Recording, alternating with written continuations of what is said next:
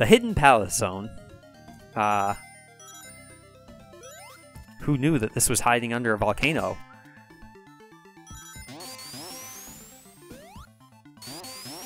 Or in a volcano? Near a volcano? Adjacent to a volcano? I mean, is it a good place to build? If you're trying to... I guess it depends whether your goal is hidden or palace. Let's see if we can't get ourselves a shield or something. We can't. So... I'm just gonna...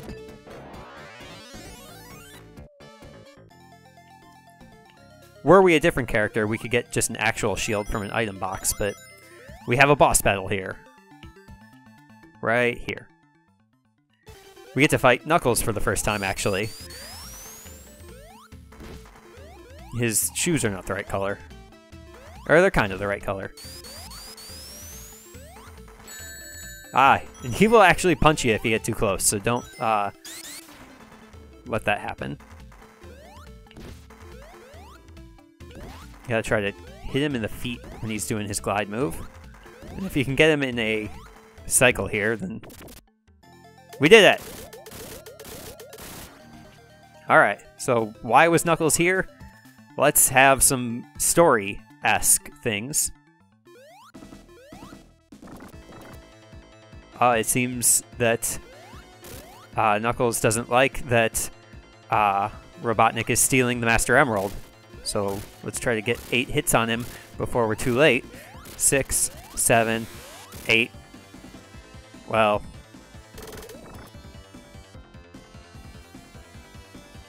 Okay. Yes, let's think about it. We're friends now.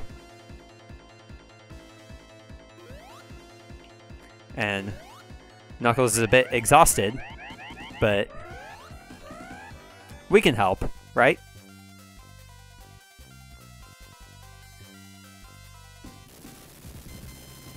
You'll be fine. Okay, well, the Death Egg was... It couldn't launch properly from a dedicated base, but from a volcano, sure. Why not?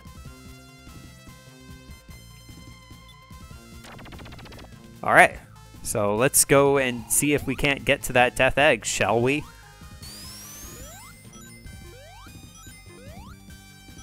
This right here is the Egg Robo. We'll see more of them in the other story. The other one being Knuckles.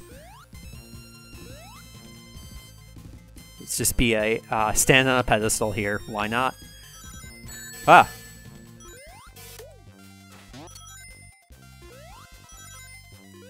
Alright, a lot of careful...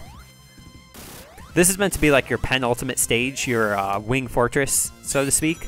Even though Wing Fortress was kind of the last stage, technically, because of the Death Egg in the first game. But here we go. So that's not Robotnik. That's a metallic, Sonic-esque creature. And let's show off how this battle can be easier.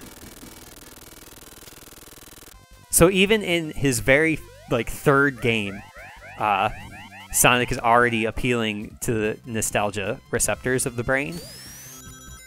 Because that was very clearly the boss battle from Green Hill Zone in the very first game, so... I don't know whether this is the right direction.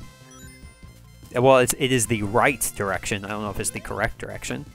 Haha, joke. Oh, let's be careful, shall we?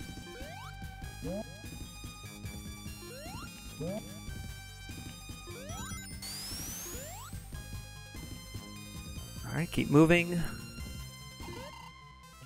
Ah, yes. And another memorable boss here is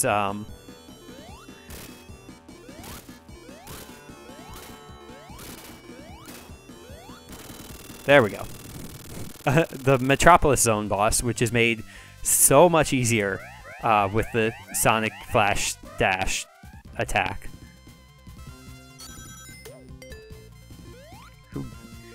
It's in the manual, the name of the attack. It's probably also in every Sonic fan site ever created. Oh, good thing those clouds were there, or else I would have had to redo some of the level and grumbled about it for a brief hot second. A brief hot second. We're doing some real good acrobatics here. I'm very proud of me.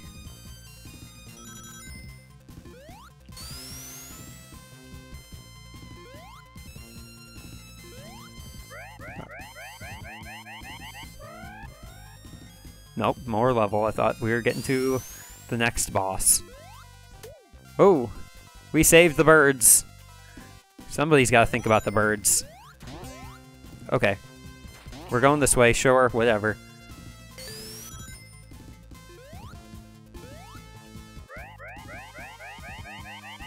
Up. Excuse me, we were using that. Okay, so Metal Sonic. We fought his predecessor, the Silver Metal Sonic, which is... He's just another Metal Sonic, but the fans and they're fanning. Alright, so he doesn't always do that backing up move.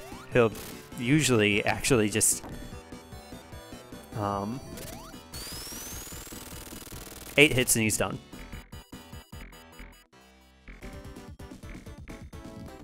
Well, done-ish. We didn't quite destroy him like we do with other robots, but we'll just let the melting tower destroy him.